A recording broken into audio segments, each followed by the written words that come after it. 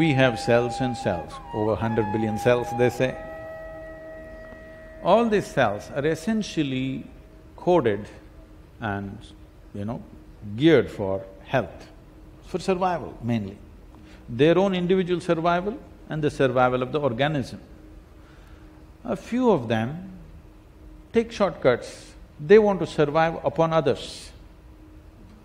It's crime, So there is a pickpocket.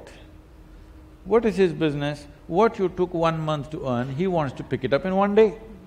But he's also part of the society till he's caught, all right? Now if all the pickpockets of the country got together and they came to Delhi, now everybody's pockets will be gone because now it's organized. So right now, what you call as cancer is just this. In everybody's body, there are cancerous cells. When they get organized and get focused in one place, then it becomes a serious problem, to a point where it can take one's life. What is the solution? There are many things to say. First of all, crime flourishes where there is no order in the system, yes? Criminals in the society will flourish if the law enforcement is not in order. So there is a defense mechanism in our system. Are we keeping it well? Are we bombarding it with all kinds of stimulants, intoxicants, everything, and then we're expecting our defense mechanism to work? It won't work like that. We must understand every stimulant and every intoxicant we consume in some way dents our defense mechanism. People think defense mechanism is only for external infections. No. Even to contain the internal criminals in the body, the defense mechanism works.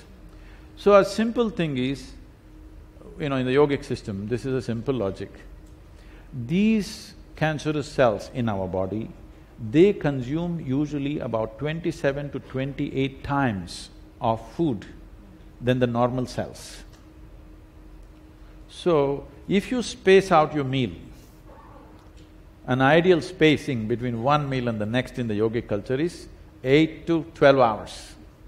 If you space out 8 hours meals, you will see the cancerous cells will all die by themselves because they cannot survive without food. Other cells will survive. So always we fixed it, morning one meal, evening one meal, no in-between eating. And once in a way, every month, twice a month or once a month, people are practicing 1 full day, no food.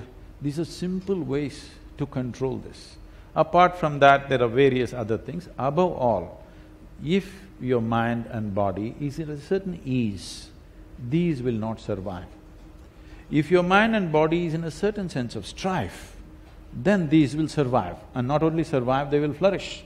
If the society is in strife, organized crimes rise. If the society is in order, very little crime happens. The same is true with our physiological structure.